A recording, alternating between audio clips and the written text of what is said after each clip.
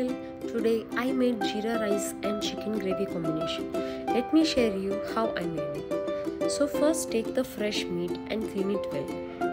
Then add 1 tablespoon of ginger garlic paste, chili powder, salt and 2 tablespoons of curd and 1 tablespoon of lemon juice. Mix it well and marinate it for 30 minutes. And then take a pan, add 4 to 5 spoons of oil.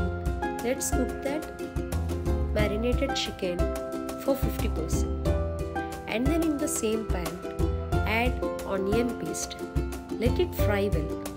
After frying it, add 1 tablespoon of ginger garlic paste. After frying this well, we can add tomato puree. Mix it well and then let it boil.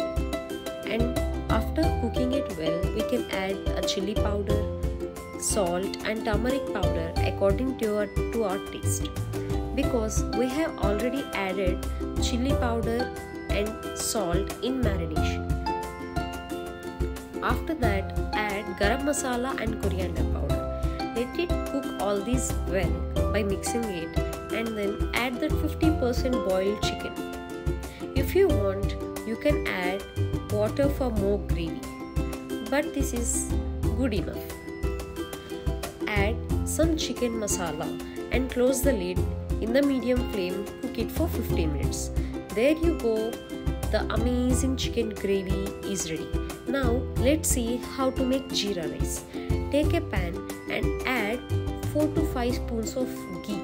If you don't like it, you can just add oil and then a tablespoon of jeera.